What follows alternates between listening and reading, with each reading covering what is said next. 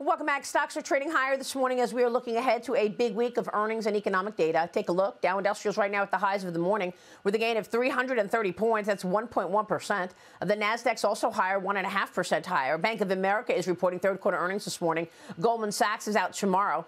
AmeriVet Securities head of U.S. rates, Gregory Faranello, joins me now to look ahead. And Greg, it's good to have you this morning.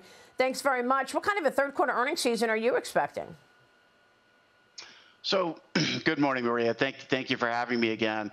I think it's really less about what we're seeing right now. I think markets in general are much more focused on what lies ahead.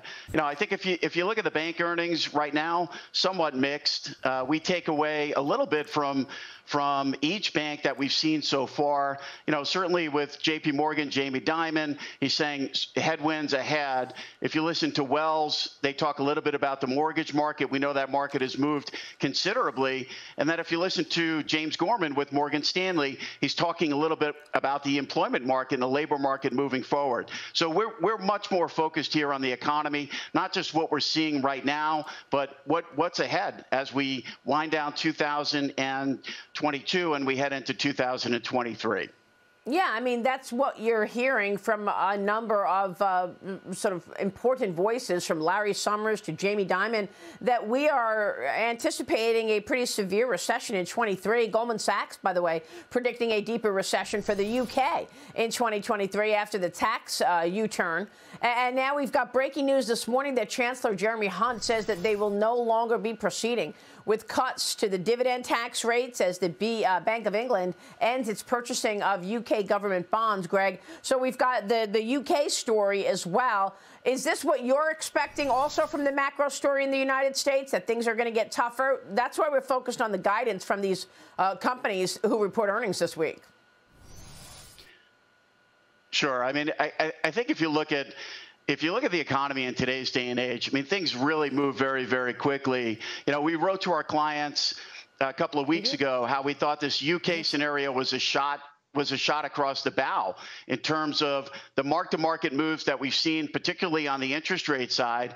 And then conversely, what we see governmental agencies doing in terms of trying to alleviate the inflationary pressure. So I think what you see, what happened in the UK in particular is, on one hand, you have the central bank that's saying we want to raise rates to slow down the inflationary dynamics, and they have some pretty severe inflationary dynamics there.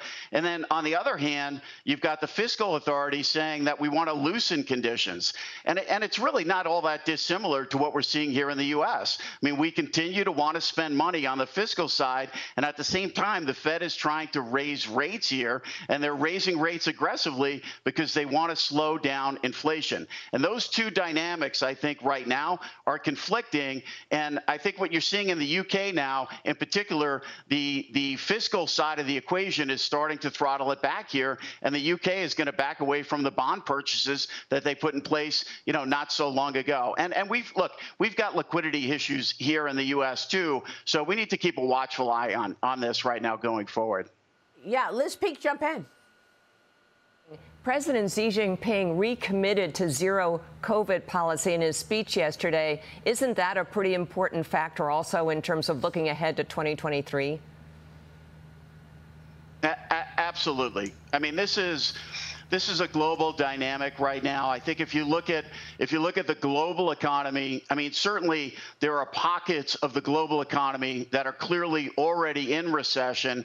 Technically, we had those factors here short term as well. I think the one thing that has kept us moving forward is our employment market. But certainly, look, China is a very, very big force in terms of global dynamics. I think what you're hearing out of China is extremely important. And I think also what you're hearing from the Fed short term too is they are starting to acknowledge some of the global forces out there, the potential spillover effects in terms of what the global dynamic means for the U.S. Now, they're not pulling back, I think, short term, but I do think that dialogue in terms of what they're seeing abroad, China included, obviously Europe, is going to be a bigger and bigger factor as we move into 2023.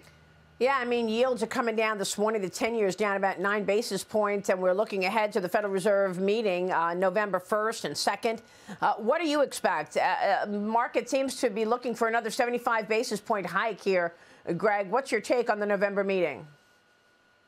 Sure. So I think if you look at November, we're priced for 75. I think if you look at the dynamics between the employment number, last week's CPI number, I think 75, Maria, is probably baked in the cake for November. But then I think the market's looking to December and into 2023. So if you look at that terminal rate, the Fed's end game, and that's really where we've been pointing our clients to. If you look at that, we're pricing close to 5% now, which when you look at core inflation seems pretty reasonable. So I think the Fed delivers another 75 in November. We're priced now for another 75 for December as well. I don't think that December meeting is not as clear to me. At some point, I think the Fed is they're not going to stop, but I do think they will need to throttle it down a little bit. All right, we'll be watching that. Gregory, good to see you this morning. Thanks very much.